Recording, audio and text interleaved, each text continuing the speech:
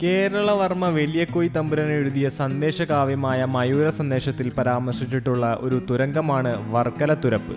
കേരളത്തിൽ അങ്ങോളം ഇങ്ങോളമുള്ള ജലഗതാഗതം സുഗമമാക്കാൻ തിരുവിതാംകൂർ രാജഭരണകാലത്ത് നിർമ്മിക്കപ്പെട്ടതാണ് വർക്കല തുരപ്പ് എന്നറിയപ്പെടുന്ന ഈ തുരങ്കം.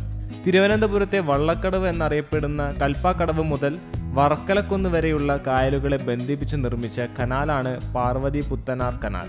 ഇളയമ റാണി ഗൗരിബായ് തമ്പുരാട്ടിയാണ് 1824 ഈ കനാൽ നിർമ്മിച്ചത്. തിരുവനന്തപുരം മുതൽ വർക്കല വരെയുള്ള ഗതാഗതത്തിന് ഇത് സഹായകരമായെങ്കിലും വർക്കലയിൽ നിന്നും കുന്നു കയറി കാൽനടയായി പോകണമായിരുന്നു. വലിയ കുന്നു വെട്ടി കനാൽ നിർമ്മിക്കുക എന്നത് ഒരിക്കലും പ്രായോഗികമായ കാര്യമായിരുന്നില്ല. അങ്ങനെയാണ് വർക്കലക്കുന്ന് തുരന്ന് തുരങ്കമുണ്ടാക്കി അഷ്ടമുടിക്കായലിനെയും പാർവതി പുത്തനാറിനെയും തമ്മിൽ ബന്ധിപ്പിക്കുക എന്ന ആശയമുണ്ടായത്. എന്നാൽ ഇത് പ്രായോഗികമാക്കാൻ വർഷങ്ങൾ വേണ്ടി വന്നു.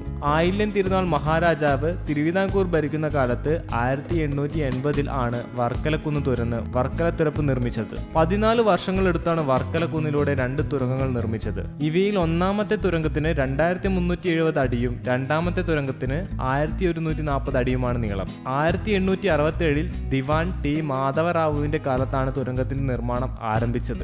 1877 ആദ്യത്തെ തുരങ്കവും 3 വർഷം കഴിഞ്ഞ് രണ്ടാമത്തെ തുരങ്കവും പൂർത്തിയായി. തുരങ്കം പൂർത്തിയാകുന്ന സമയത്ത് ശേഷായ ശാസ്ത്രിയായിരുന്നു തിരുവിതാംകൂർ ദിവാൻ. കേരളത്തിൽ റോഡ് ഗതാഗതം ശക്തിപ്പെട്ടതിനെ തുടർന്ന് പാർവതി പുത്തനാറും വർക്കല തുരപ്പുമൊക്കെ ആളുകൾ അവഗണിച്ചു തുടങ്ങി. അതോടെ അത് മാലിന്യ സംഭരണികളായി മാറി.